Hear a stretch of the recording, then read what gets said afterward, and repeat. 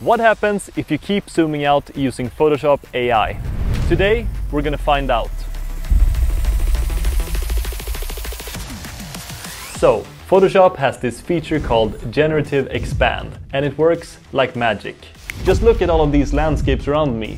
All of them were made with this feature. But how does this work? Let's start with a simple video of me in this room. Okay, so as you can see, nothing special, right? But if we push in these corners a bit, you'll see that we'll get some black space around us. We can now ask the AI to generate whatever we want in that space. So let's make this a rainforest. Or we could make it a desert.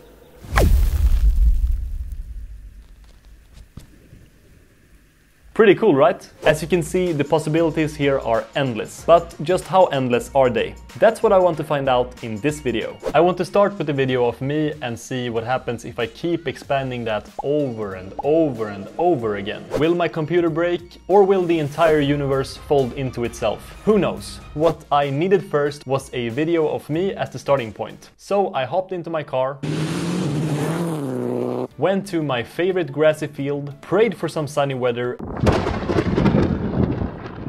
I placed down the tripod and did the recording before being hit by lightning.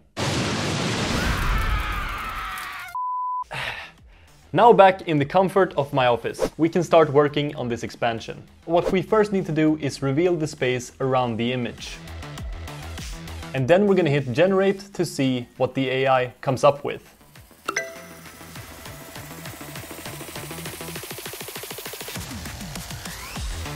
Okay, we got a wavy road.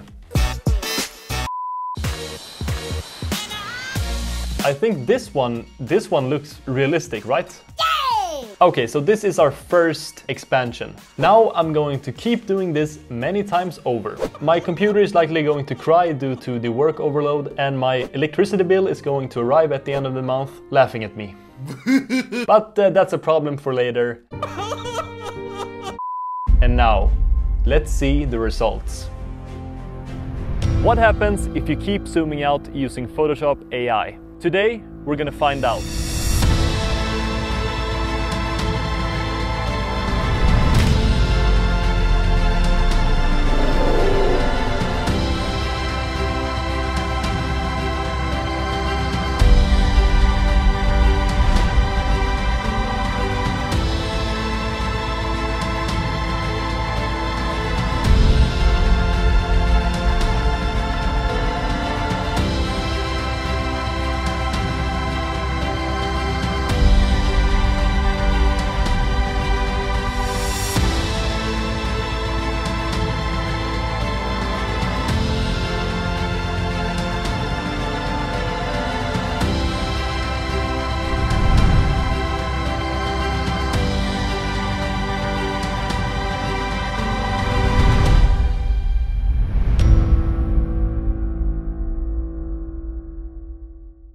So that turned out pretty crazy. I made some creative decisions like throwing in that UFO and that cow.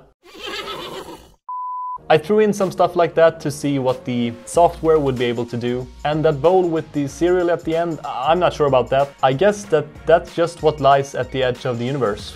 Thanks for watching, subscribe for more content.